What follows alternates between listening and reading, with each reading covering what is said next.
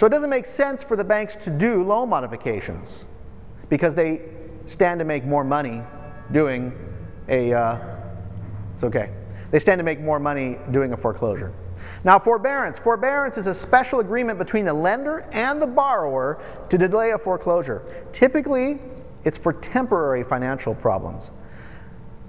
So a forbearance, sometimes forbearances will add the bulk of the money onto the end of the loan, and you make a smaller payment for 3 months, sometimes up to 12 months, and then the payment goes back. Forbearance is good, again, for only a temporary financial problem.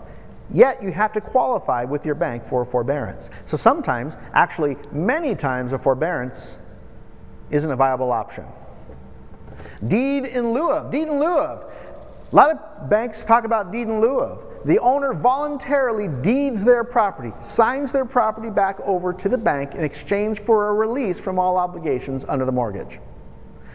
However, with the deed in lieu of, you still have to qualify for the deed in lieu of. If you're unable to, you have to prove if you're unable to make payments on your house. So you have to submit all your financial information to the bank for them in order to approve a deed in lieu of. And by the way, deed in lieu of, very low percentage of those are actually occurring right now. There's also another program called a lease in lieu of. This is actually more popular than the deed in lieu of. This is after you've exhausted all other alternatives.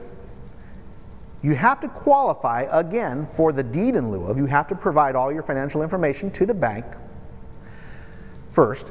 But in the first 9 months of 2009, Fannie Mae executed just under 2,000 of these deed in lieu of deals. Out of hundreds and hundreds of thousands of foreclosures, only 2,000. And this is where you're allowed to lease the property that you're losing in foreclosure. Lease it back from the bank. Freddie Mac has been offering leases to former owners on a month-to-month basis, but again, that's only a month-to-month basis. It's not guaranteed. And this happens after foreclosure. Now we come to short sale. Short sale is a sale of real estate in which the bank accepts sales proceeds that fall short of the balance owed on the property's loan. In other words, they agree to take less for what they're owed